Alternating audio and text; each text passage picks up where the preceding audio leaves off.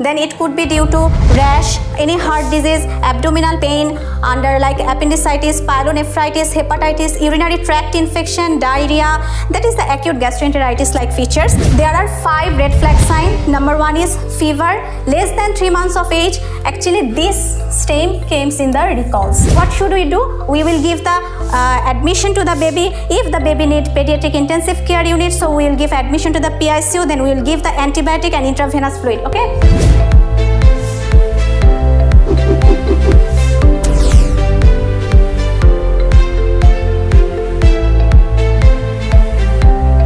These are the febrile child. In pediatric ward, whenever you have found a child who is febrile, what are the important points you should keep in your mind, and depending on that point you have to go through for asking the history, previous history, and you have to look for the signs and symptoms. Okay, so if the child is febrile, either it could be due to upper respiratory tract infection because it is the most common cause. Another one is otitis media, tonsillitis. Either it could be due to pneumonia, septicemia.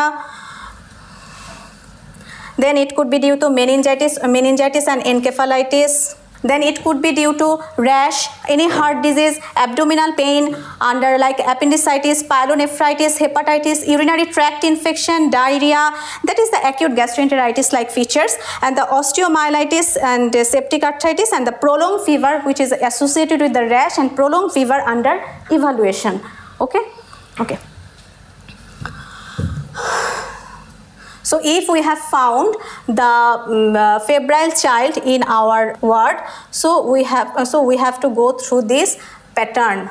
Okay, so there are some red flag features suggesting serious illness.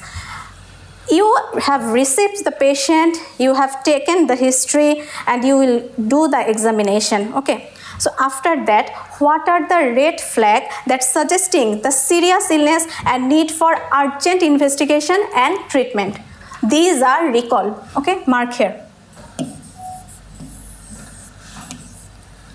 So what are the first red flag? If the baby is less than 3 months of age and the baby has fever, but the temperature crosses over 38 degrees Celsius temperature. See, just breaking down this word, baby less than 3 months of age and he has fever, but the temperature crosses over 38 degrees Celsius temperature. That's the red flag. Okay, and the baby needs immediate management, immediate admission, and immediate IV antibiotic. Okay, the second one is the color of the baby. The color of the baby may be pale, may be mottled, or may be cyanosed. So whenever we see the color of the baby is pale, it could be due to shock. Okay. Whenever we see the mottled, there may be septicemia, there may be respiratory distress, and whenever it is cyanosed, it may be due to congenital cyanotic heart disease. So these are also a red flag sign. Number 3 is there is level of consciousness is reduced. That means the baby is drowsy, sleepy, there is neck stiffness. But in case of infant or the child less than 3 months, it's very difficult to specify the neck stiffness. So that's why we have to check for the altered level of consciousness. The baby is so much lethargic, baby is sleepy, baby is drowsy, and there is bulge anteriofontanally, which is most important for the baby. Bulge anteriofontanally, there is continuous convulsion, that is status epilepticus, and there is any focal neurological sign or seizure, etc. Okay, these are also a red flag sign. Number 4 is there is any significant respiratory distress, like the baby have labored breathing, there is obstruction of the respiratory system. So that's why this is the significant respiratory distress. It's also a red flag sign, and ultimately shock. These are the red flag sign.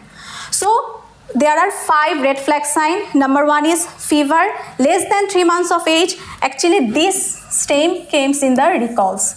Whenever a child comes to you 2.5 months age, comes to you with a fever which crosses one time over 38 degrees Celsius temperature, but he has no cough and cold. What would you do? You have seen this baby in OPD. As because the baby is less than 3 months of age and the baby's fever is more than 38 degrees Celsius temperature, although the baby is now little bit playful, but you have to do immediate investigation and you have to start the immediate treatment. Okay, admission then antibiotic. This is also a guideline. We will read about the sepsis. Okay, so these are the also features of the sepsis, but we will see some septic screening. So before reading the septic screening, I want to tell you something. What is sepsis? Sepsis is the presence of multiplying bacteria in the bloodstream. Actually, it is called the septicemia, not sepsis.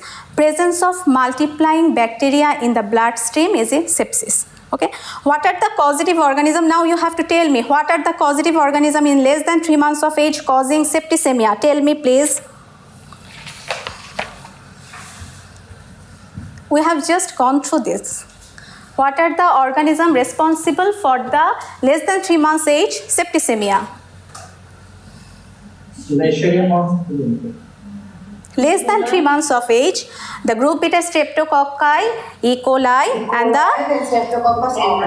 and listeria. Okay, thank you so much. Okay, so after that, we have read the definition of the sepsis or septicemia. Then we have read the organism that causing the septicemia. Okay, so you have to go through the first chart very carefully.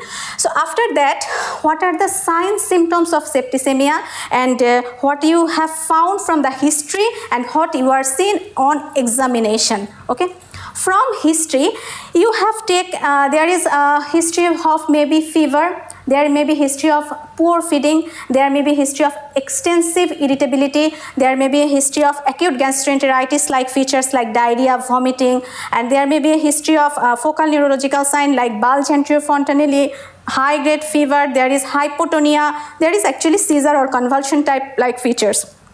Some features which predisposing condition like sickle cell disease or immune deficiency, these are also you have taken from the history.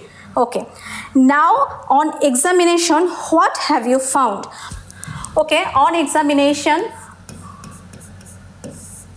of the septic baby, what we have found?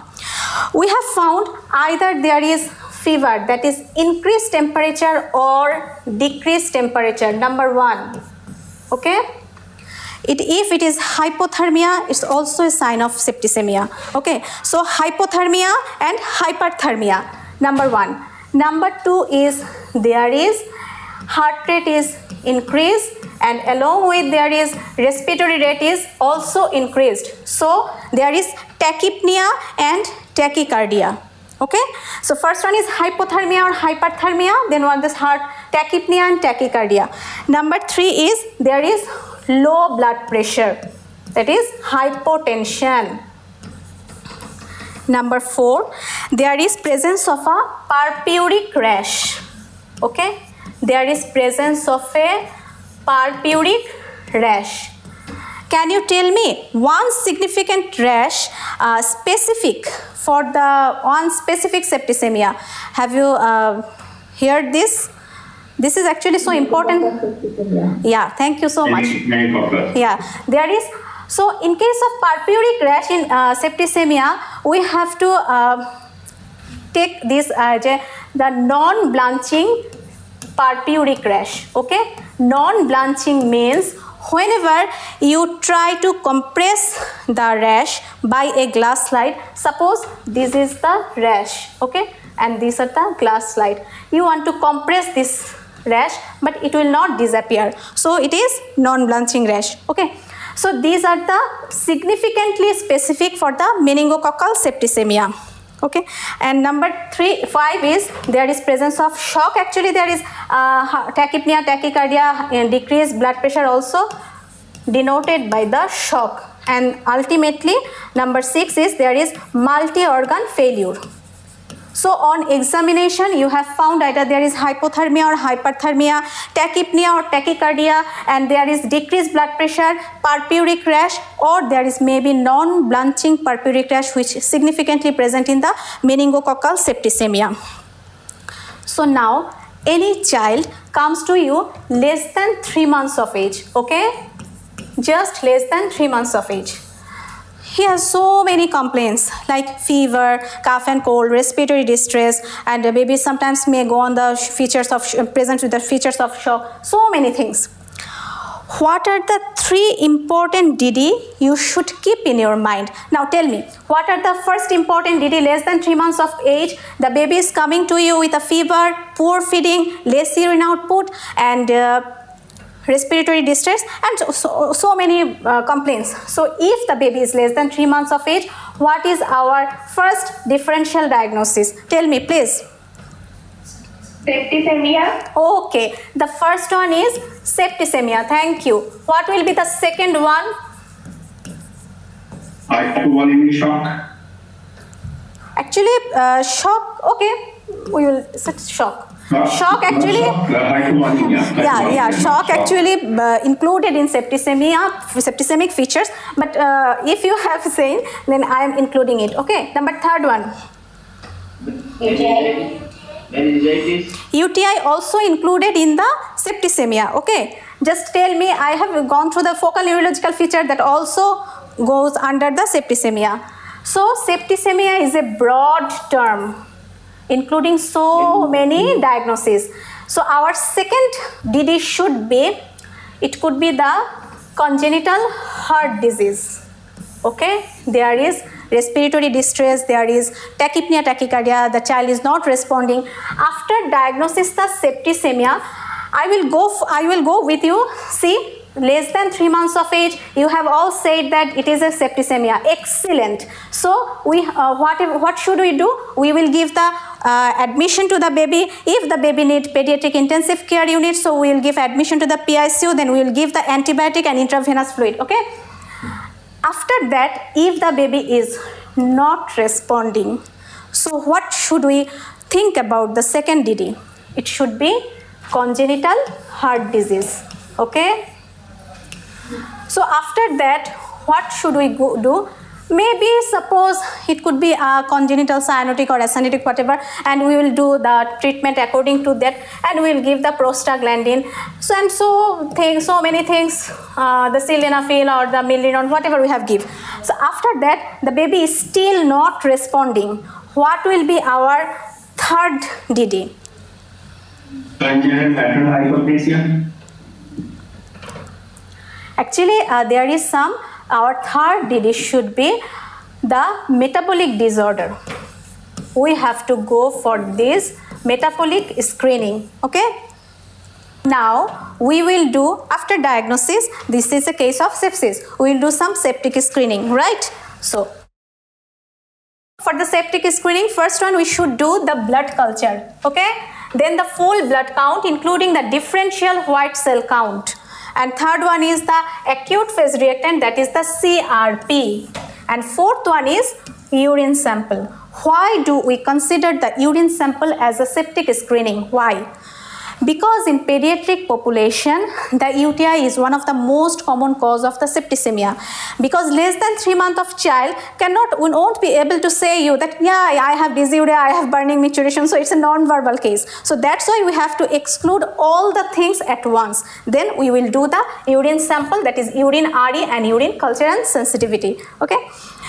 Second thing is we have to exclude some other cause, like if the baby have cough and cold, you will do the chest x-ray, and if the baby have any altered level of consciousness like drowsy, like lethargic, and extremely excessively crying, extremely feeling unwell, then we will do the lumbar puncture or the CSF study. Rest are no longer need, so we will read just these 2 things. Okay, these 4 and these 2. Okay.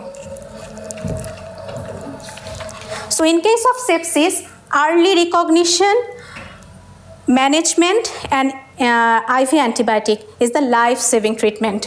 In case of septic shock, the baby may need to get admitted in the pediatric ICU, and after that there is management of the shock and other multi-organ failure. Okay, so these are all about the sepsis. Now I will start with the meningitis.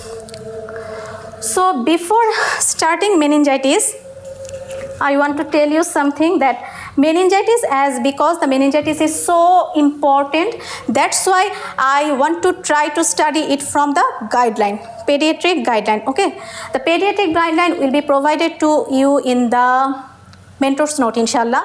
So pediatric guideline from the pediatric, as the pediatric guideline is pretty much big, that's why I cannot accumulate in this sector. Okay, so